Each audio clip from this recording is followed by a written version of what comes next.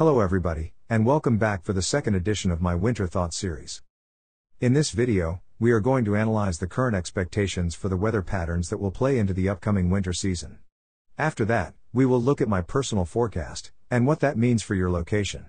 Without further ado, let's get right into this information. Here is the official probabilistic ENSO forecasts graph. The blue bars on your screen represent La Niña, the gray represents neutral, and the red bars represent El Niño. On the left side of this graph, we can see probabilities. The taller the bars are, the greater the chance of any given phase. If we zoom into the right side of this graph, we can see the forecast probabilities for September of 2022 through April of 2023.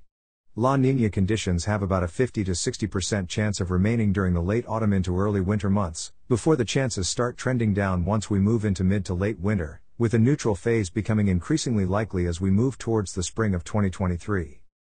El Niño chances are expected to remain below 10% for the next several months, although we do see a very slight trend towards an El Niño phase as we move deeper into 2023. That graph may be hard for some of you to understand, so let's go through a quick summary. La Niña conditions are very likely to continue through autumn and into the first half of winter. I do expect to see a gradual downward trend in chances for the La Niña phase once we move into late winter and then to the springtime of 2023. Before a transition to an ENSO neutral by mid to late spring of 2023.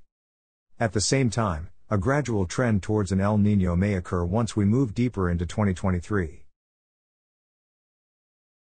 Now that we know what ENSO phase to expect this winter, let's take a look at this map I created that explains what that means for different parts of the country.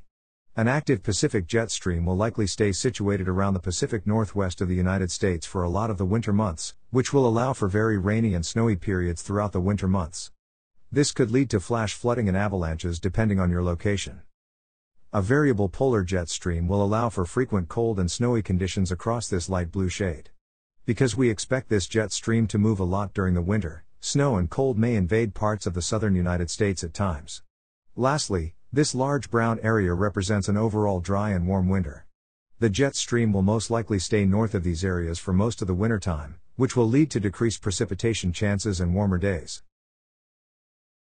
For the last portion of the video, let's take a look at the overall winter forecast.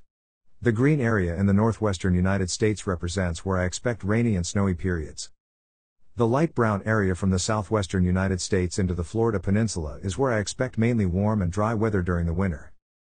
The bright pink shade from North Texas into southern Virginia is called the winter battle zone, or where I expect variable impacts from storm systems. Because if the active jet stream which I mentioned earlier, storms will likely take different tracks, which means that people in the winter battle zone may see snow with one storm, but just freezing rain and sleet with another one. This now brings us to this red shade across the south-central United States into the southeast. This is where I expect the greatest chance for severe storms this winter. The next area is that dark purple color which covers numerous U.S. states. This is where I expect cold and snowy weather. Lastly, the dark pink zone from eastern Montana and Maine is where I believe the worst of winter will be, with extremely cold temperatures and heavy snow being a common occurrence. And that concludes the second edition of the Winter Thoughts series. If you are interested in seeing part 3, be sure to subscribe so you don't miss out when it gets released.